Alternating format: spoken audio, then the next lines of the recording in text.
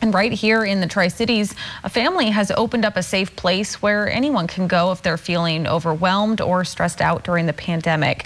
KVU's Madeleine Hagen has this family's story, and we do want to warn you that this story could be hard for some people to watch. I miss his hugs.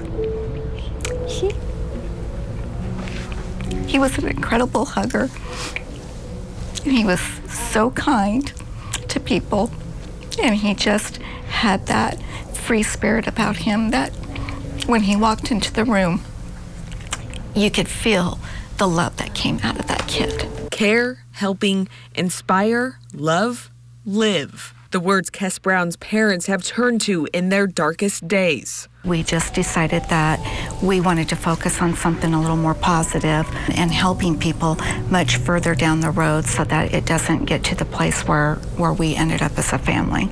In December of 2018, 19-year-old Kes Brown died by suicide.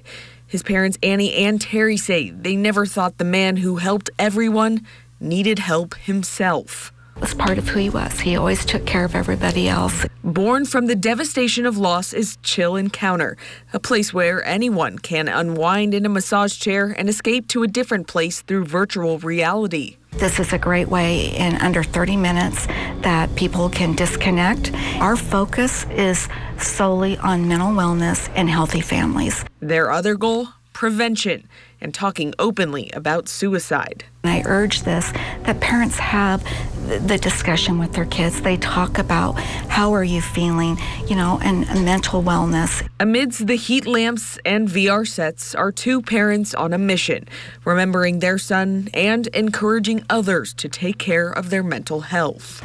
Do you feel Kes with you? Oh, yeah, all the time. The soul and the spirit never dies. They're still with us even though we're in heaven. For KVU Local News, I'm Madeleine Hagen.